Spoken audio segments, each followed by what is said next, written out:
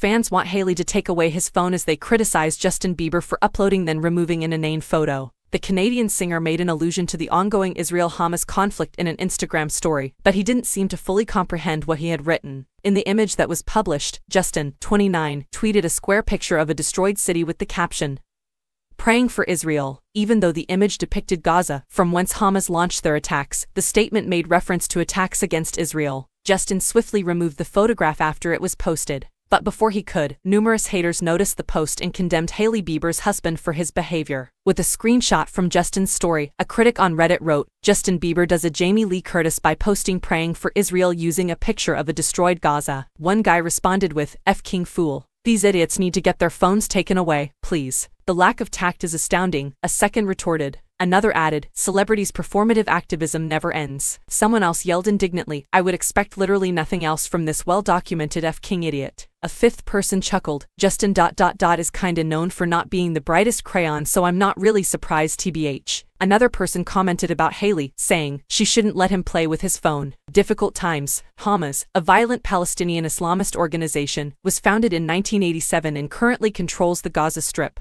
Hamas began a multifaceted onslaught against Israel on Saturday, pouring down at least 3,000 missiles while fighters broke into communities and stormed a music festival. According to CNN, Hamas military chief Mohammed al-Daif dubbed the Operation Al-Aqsa Storm and said that it was in retaliation for assaults on women, the destruction of the Al-Aqsa Mosque in Jerusalem, and the continued siege of Gaza. Since the Palestinian militant organization rushed across the border on Saturday and massacred hundreds at a music festival, more than 1,100 people have died in Israel and Gaza.